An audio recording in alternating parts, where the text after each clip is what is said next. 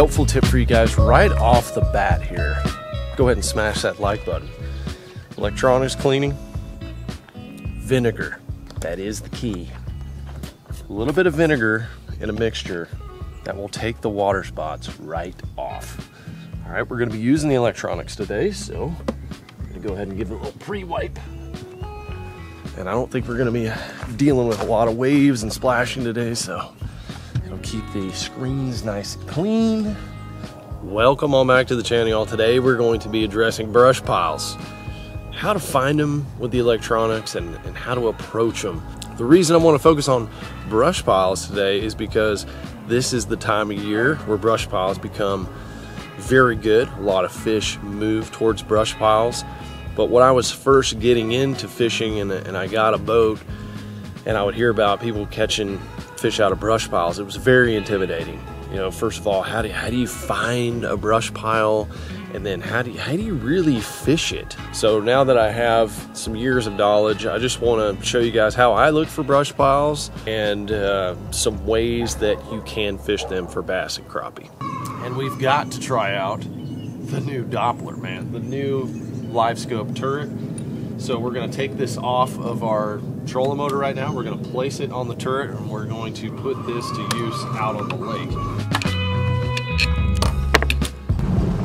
So what I want to look at today and show you guys is where do you even look for a brush pile? I haven't planted a brush pile in years. There's so many people that do plant them. Ooh, just saw one right here.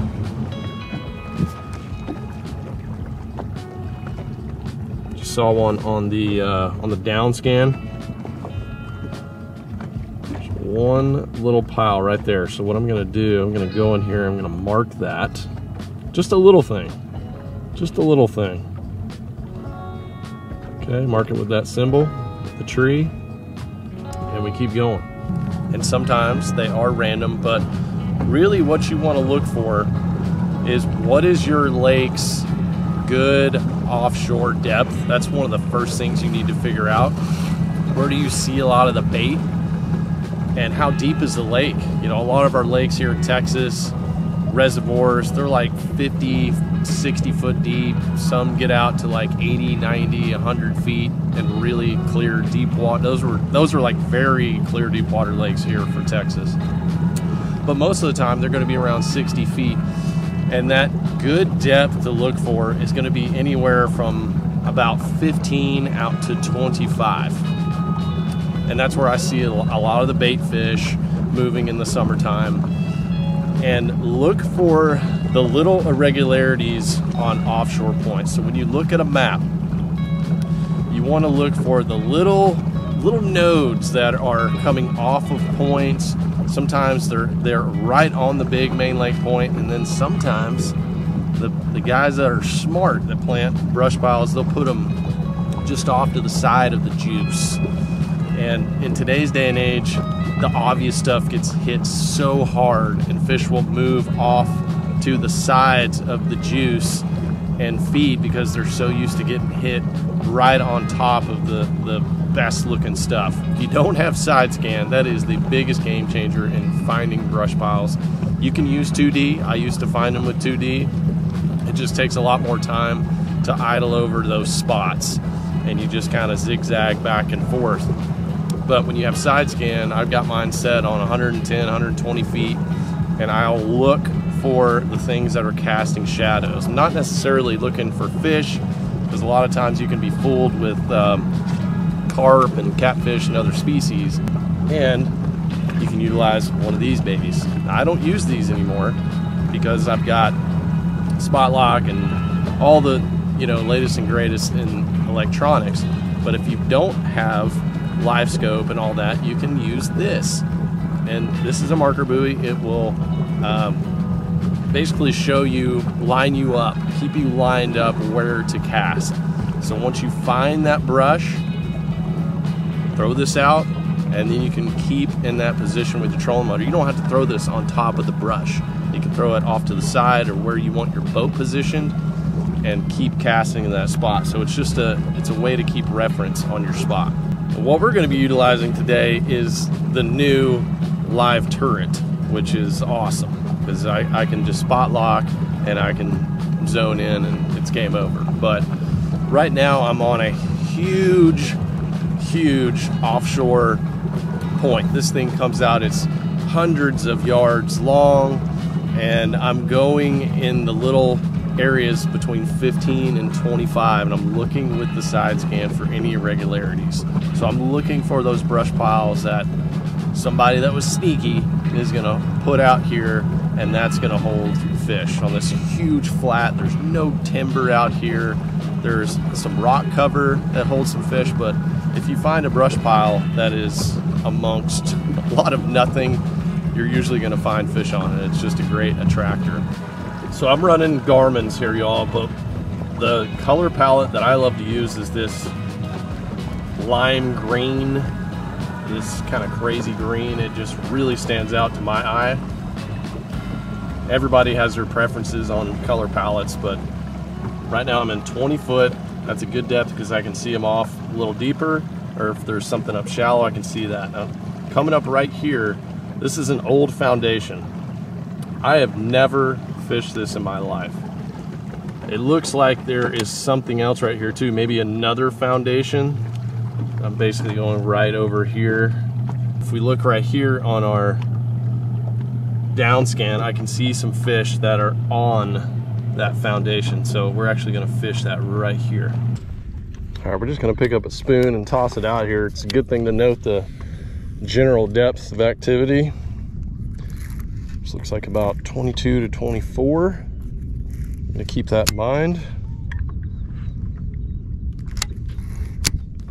And this Foresight turret is much faster. Just got hit. It's much faster than my other one. Picked up first cast.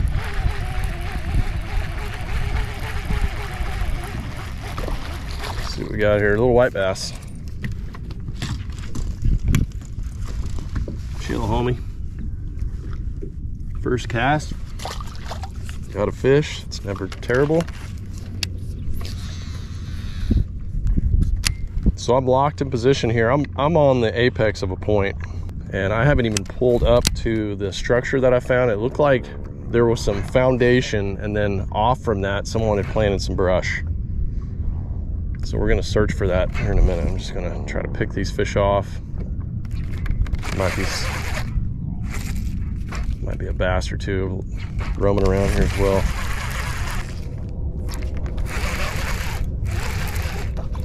Another little buddy.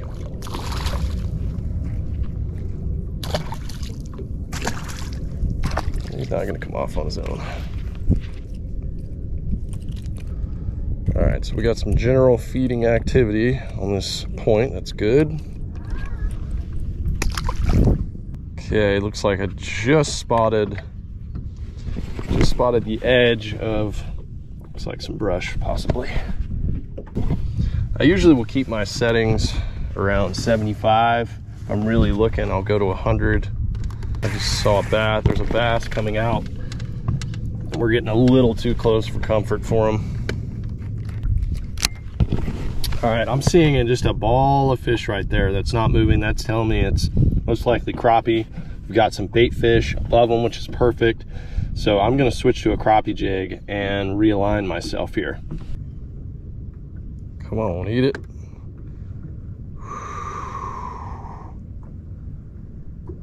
Eat that thing.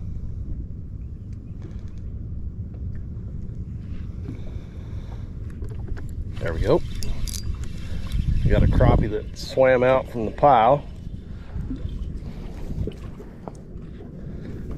Came way off to grab that snacky. There we go, nice little crappie. Let him go.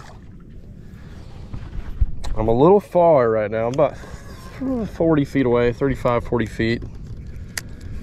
Typically when I'm crappie fishing, I like to get about 20 to 15. But I just wanted to see if I might get one of those sneaky little bass. Okay, something else I'm also gonna do is go ahead and rig up a Mondo worm. So it looks like there's a bigger mark in there.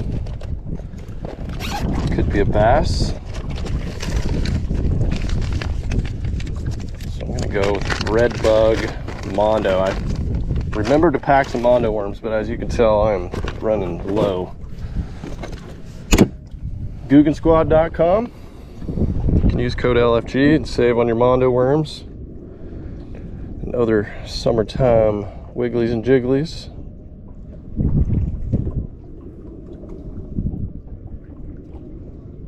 Mondo worm is essential summertime worm. All right, there we go. And you can see the bass sitting on top. Just waiting for a big worm. Come on.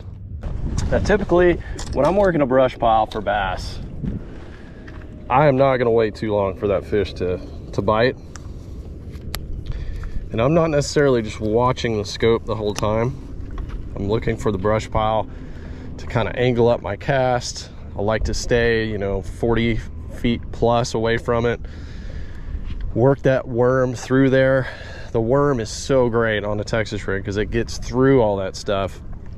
If you're fishing something like a Carolina rig or a crankbait, crankbaits can be good, and it's nice with live scope. You can see your crankbait coming through there, but you do tend to get hung a lot. So brush pile fishing a worm, a Texas rig worm, is really your best friend. I can't get those bass to bite. Now crappie, I approach a little differently, and I will spend a little time on them.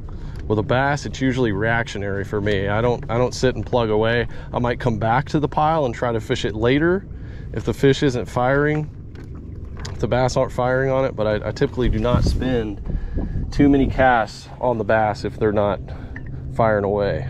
And what I've been seeing lately, like this past year, see that bass swimming away right there? It's like if you go into crappie mode on these piles, you'll often see the bass swim away. It's like they notice the electronics and they start swimming off. So you definitely want to stay farther away. So whether you're using live scope or whether you're using, you know, 2D side scan, marker point, put your buoy out, you want to stay a pretty good distance away, basically as far as you can cast. I've never fished this spot before, so I'm interested to see if we can catch any decent crappie off of it. Switch up to a dart.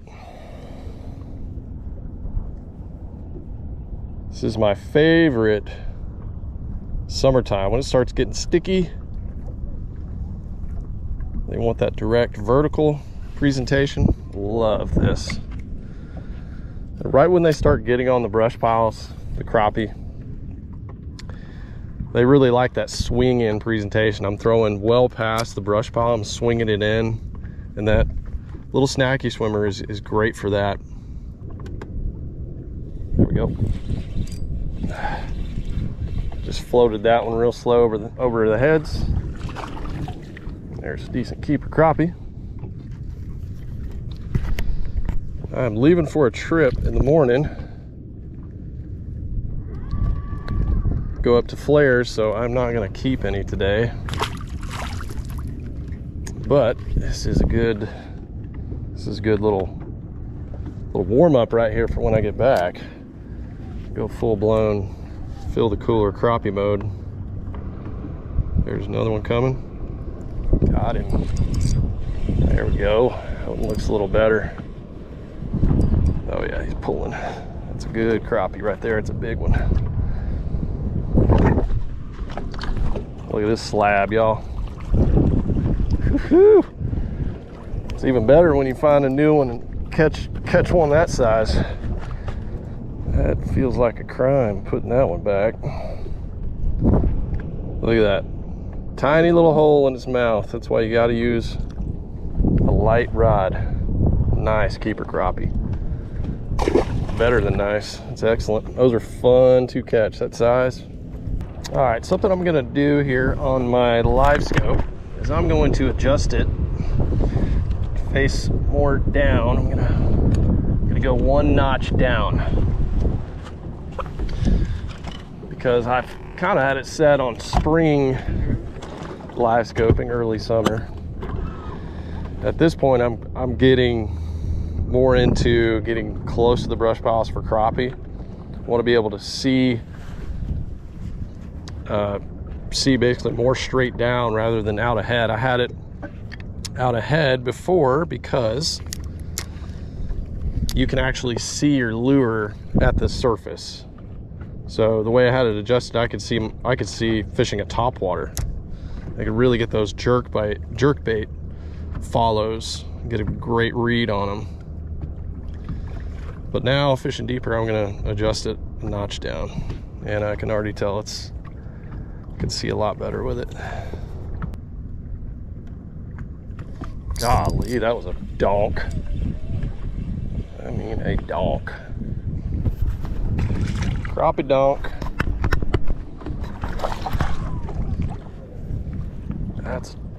That's nice. Okay. Definitely going to, so another thing that I like to do when I find a spot, get a general area with the side scan, but I will get right on top. As I'm leaving the area, I'm done fishing it, I'm gonna get right on top of it with the nose of my trolling motor, and then I'll remark it. It's one thing I love about the Garmin's. Crappie. And there's another spot, oh my gosh, just ahead of me here.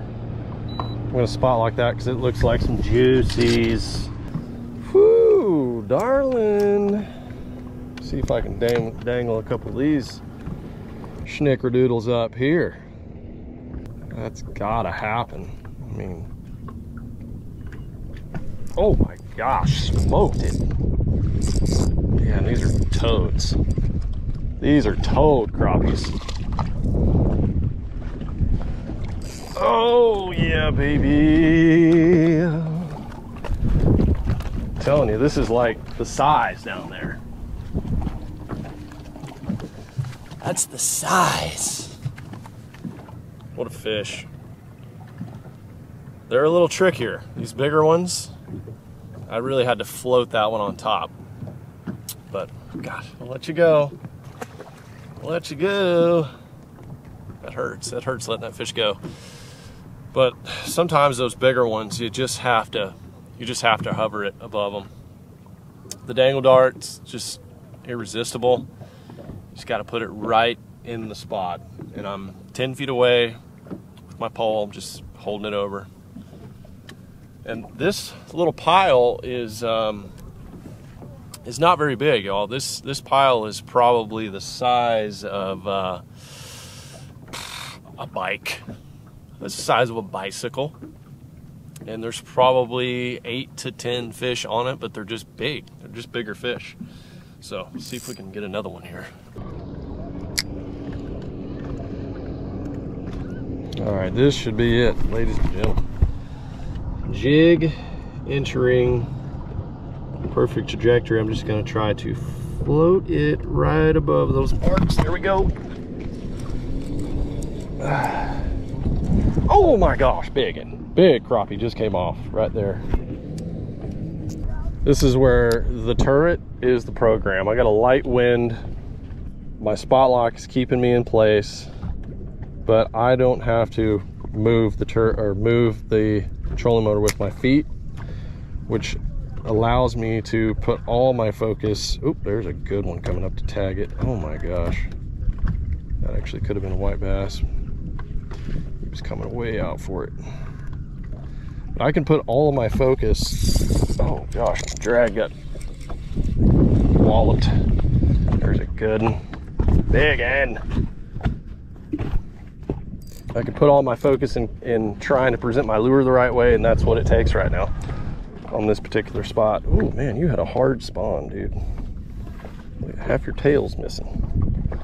All right, I'll let you go hang out with your big buddies down there, and we'll go try to find another pile. Maybe try to get a bass off one. Pause for a jet skier run through right here. Probably hear in the background. Every time a jet ski or boat comes through, get a little cattywampus.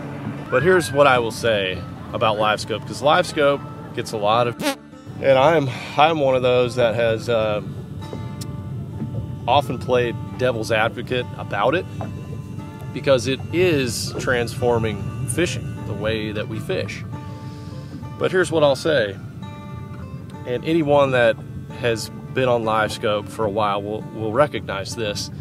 You have to be dialed on your casting.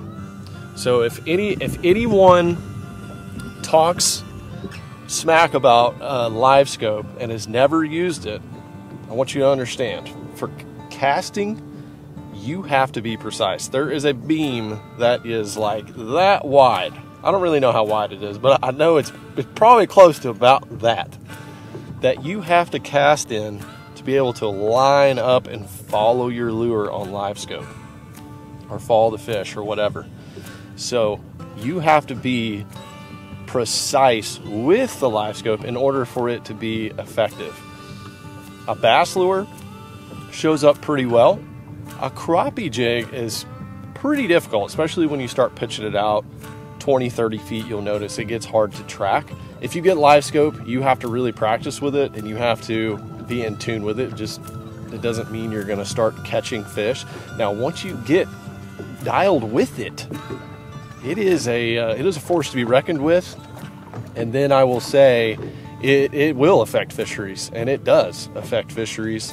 And there's no putting that genie back in the bottle, folks. I'm finding these piles using the side scan, but to really step it up and get precise with these crappie, I don't know if you just saw that, but I made multiple casts, 10, 15 casts, where it was just a little bit off, a few inches off. In order to get those bigger crappie, you have to get it right on their nose. Like, they do not want to move. And by the way, I say this a lot, but that's one of the ways that you tell that fish are crappie. Because white bass are moving all the time. You'll see catfish kind of moving around. Bass on a brush pile, you'll see them kind of circle around. They kind of hunt it. But a crappie just sits in it and they don't move. And that makes them easy targets with LiveScope. Kind of. But you still got to hit them right on the nose if they're smart and pressured. So I just wanted to say that, just put that out there, because just because you have LiveScope doesn't mean that you're going to start catching fish. Another area that you really want to look at if you have this on your lake is docks. People love to plant brush piles under their docks, and also fishermen love to plant brush piles out away from the docks. There's a lot of lakes I've been to where you're fishing the dock, you're flipping the dock, and then you look at your electronics right below the boat, just 2D, you look at it, and you're sitting right on top of a brush pile. You're sitting right where the bigger fish are. And so get on your side scan, idle out in front of those docks, and you'll probably find some sneaky ones that are away from it, that are just less obvious.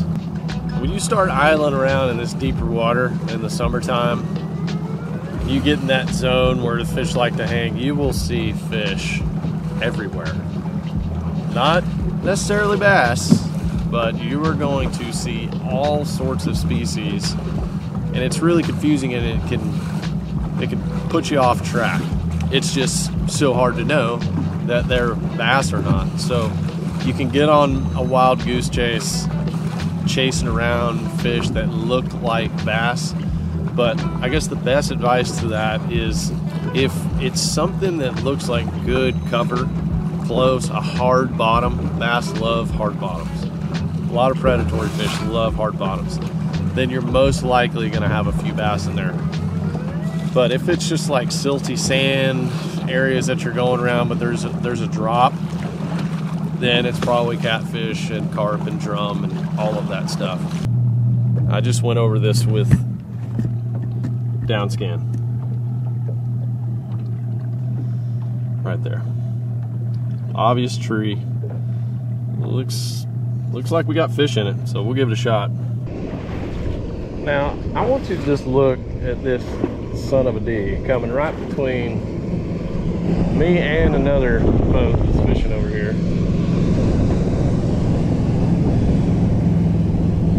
What a chodberry. The pleasure bees are coming out. Oh yeah, big old over the bows. Come on. All right, we're hooked up, guys. On a worm finally. Oh my God, he got off. Son of a biscuits. Did not get the best long range hook set on that. Caught me off guard.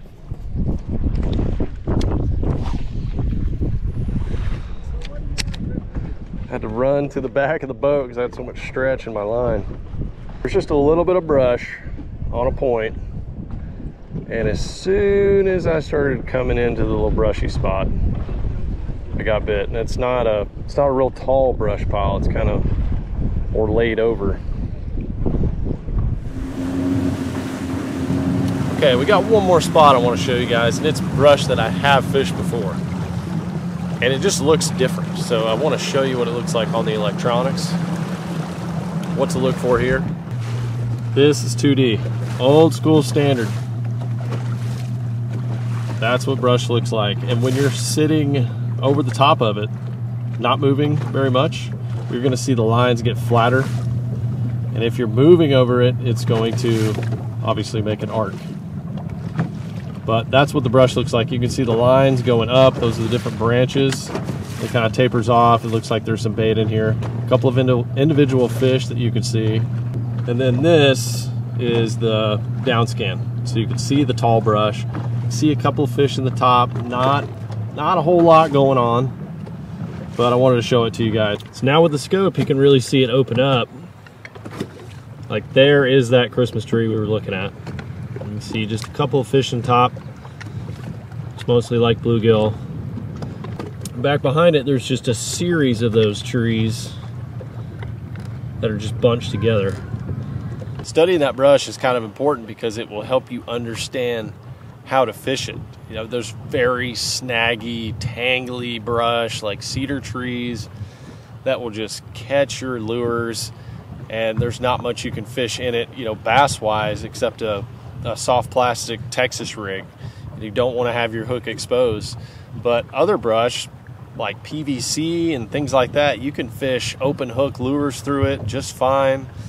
And so it really does help to understand what kind of tree it is, what kind of brush it is, and how aggressively you can fish it. Last spot, guys, one more little section. There's a drop off that's got a couple of different brush piles on it. There are some crappie here. It looks like there's a few bass here. And I'm gonna position my boat off the ledge, throw up behind the brush and bring it through with the worm. If we don't get any bass, then I'll switch to the crappie jig. But I'm gonna just stay backed out first, about 60, 70 feet, cast up there, bring it through and see if we can get a big old mondo. These shad look like they've been pilfered a little bit, which is great.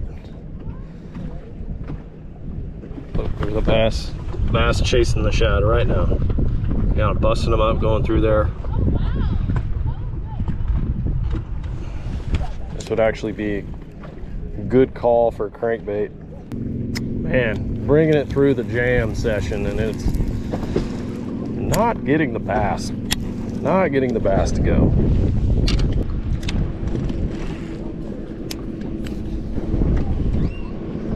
Tagged right here. Got something. Oh yeah, we're hooked up on a good one. Oh yeah, oh my God, it came off. Dear Lord, that felt like a big old bass. I